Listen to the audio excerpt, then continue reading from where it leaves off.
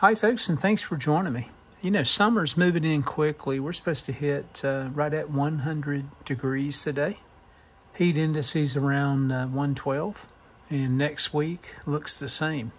So I went to the shed, grabbed one of the early to mid-1930 radio receivers that I've never restored or touched. It's a Knight. That was a trade name for Allied Electronics out of the Chicago area. I don't think they did their own manufacturing. Just looking around at some schematics, I think Sentinel probably made this radio for the guys, and of course it was branded and sold by Allied with the Knight name here.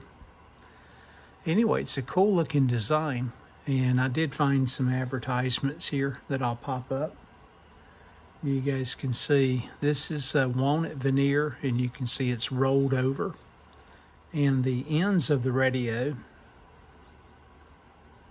I believe to be solid wood, are made out of red gum. So I don't see much of a reddish tint there, but maybe when we go back we'll add some a little bit of a red tint, very light red tint. Looks like the original grill cloth. It does have the green eye or tuning eye. A little bit of the decorative trim here will have to be rebuilt. You can see it's missing as well as it's loose. The grill bars, which is pretty cool. I've reproduced these in the past for other radios. They're in place, just loose. So not in bad shape really. The cabinet, I think it'll strip well. So my plans, I've got like 3 or 4 receivers that need a refinish. Getting into the heat of the summer, and my time is also limited in the shop these days. I think I'll try to pass on the refinish work until late summer, early fall, when the humidity levels are more favorable. Of course, if I catch some good weather in between and have some time, I may go ahead and strip and tackle one of the 3, I believe, that need some work. Let me flip this thing around. We'll take a look at the back side here, including the cobwebs that come along with it. So again, untouched. And let me bring this back around so you guys can see the model number here.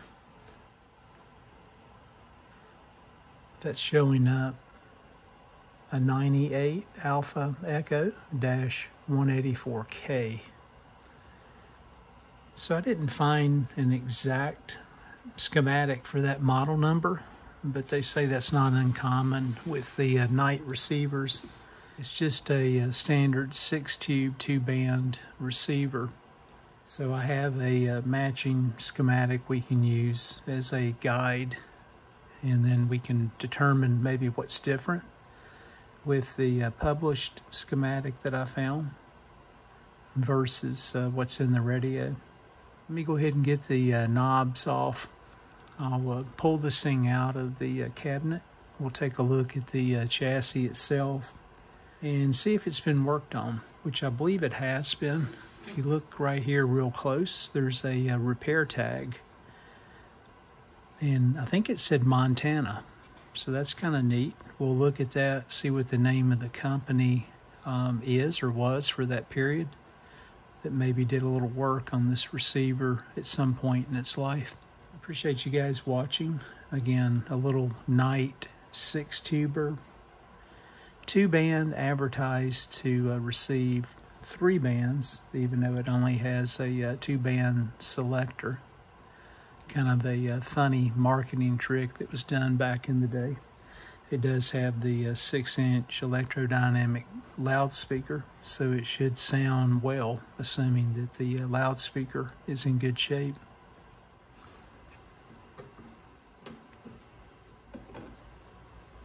And one knob to go here. I'm going to have to tilt this over. It looks like the set screws on the underneath side. And let me get in here and see if I can get this green eye. That's being a little stubborn. Let me get a closer look in here and get my head in the cabinet. There we go, 6G5. That's what's labeled. We'll check that in just a bit. And I'm not sure if there's a speaker plug or not. I'm gonna have to look at that closer. I may end up having to remove the 6-inch loudspeaker from the cabinet itself if it's hardwired in. Only 2 fasteners holding the chassis in, and this one's already backed out. And this one doesn't look that tight.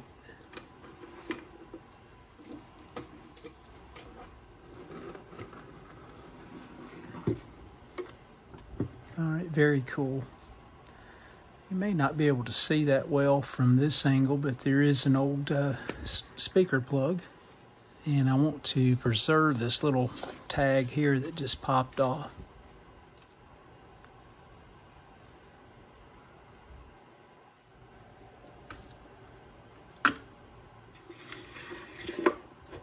The old rubber line cord. You know, that very well may be original. And you guys saw just a minute ago the little important tag fell off the back of the chassis. I'll preserve this and place it back on. Let's look at that repair tag right here. Let me zoom in on it and see what it shows.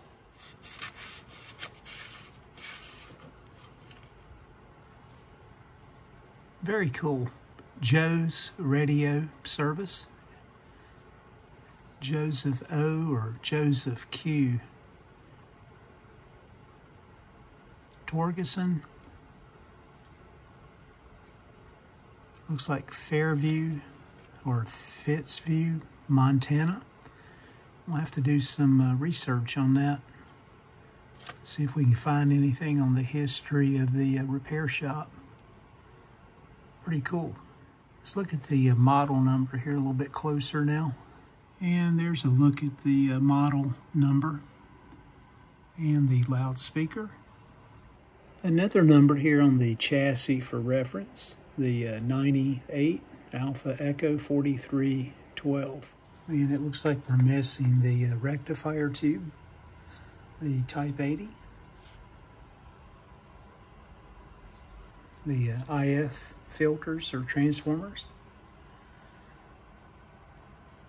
antenna coil in this position, and the tuning condenser. It was stiff but not seized. Definitely some surface rust that we'll have to clean up, but not bad. Cool artwork there on the night dial scale. That should clean up well. It's a little warped. Hopefully we can get it to lay flat again. Definitely a rusty old power transformer as far as the housing. Hopefully the health of the power transformer is good. Very small, which was common back for that period. Again, to keep the cost down. So many of the transformers, of course, were undersized, ran hot. And you notice this one said 110. I'll probably put a dropping resistor or other methods to lower the line voltage some, not to stress the transformer, assuming the transformer is good. Let's flip this thing over and see what it looks like. See if we can identify some of the repairs that Joe back in Montana made. Just looking at it, you can see some of the capacitors have been replaced. You got this big guy here, probably the original that was placed in the receiver. Looks like it's been cut out on this side. This end is disconnected. Another electrolytic was put in for the B+ filtering. And definitely some of the Mallory capacitors. It's hard to say on the resistors themselves. I don't see anything new. So they may be original. Should be a fairly straightforward restoration, or at least I'm hoping so. You never know when you get into one of these things. What you'll find, what you uncover, that's what makes the hobby fun, enjoyable, and rewarding at the same time. So more to come soon, guys, on this little night receiver. We'll say 1937, 1938, somewhere in that era. In the next video, we'll start doing some testing just to evaluate the health of the power transformer, the IF transformers, the antenna coil, oscillator coil, and the loudspeaker output transformer. Just make sure we're good there. There's no showstoppers or other things that we'll have to figure out how to mitigate along the way. Appreciate you guys watching.